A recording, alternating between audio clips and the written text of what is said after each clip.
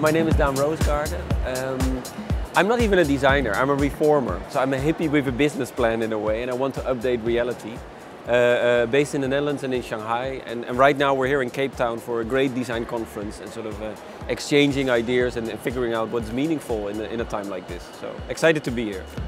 As a designer, I'm fascinated with sort of merging the worlds of imagination and innovation into one. So we've been working on a series of these kind of interactive designs. One of our most recent projects, indeed, the Smart Highway, in which we say, why is design always focused on this notion of cars, on how they look like, how they behave, and not on the roads, which determine our landscape much, much more.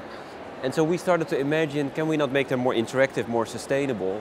And one of the things we're working on now, which got a lot of attention in that way, is glowing lines, sort of developing photoluminescent paint, which charge at daytime and give light at night. So you can skip away a lot of the street lights and electricity and things like that, and get these really cool matrix-like shapes on the road. We've been working with paints which can change in color based on temperature, and sort of literally adding this to the road. So the moment the road starts to freeze, gets slippery, these huge snow flocks appear, and when the sun comes up again, they disappear again.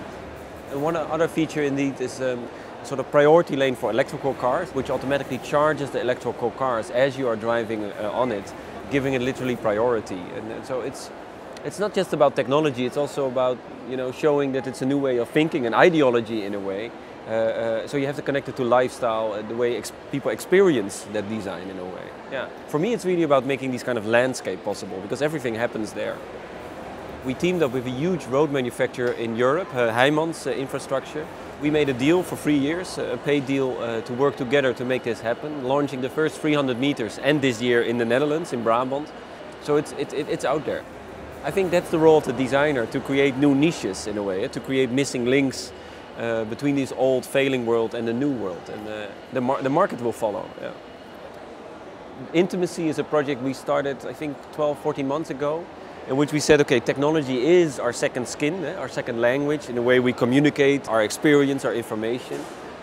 But why are we looking at these bloody iPhone screen the whole day? You know, can it not be more tactile, more intuitive? And so we started to make, indeed, dresses as a second skin, which can change in transparency based on how do you say it? How excited you are, connected to the heartbeat of the wearer. The more excited she becomes, the more transparent the dress. And right now we're also working on a suit for men, especially for the banking world, which becomes transparent when they lie.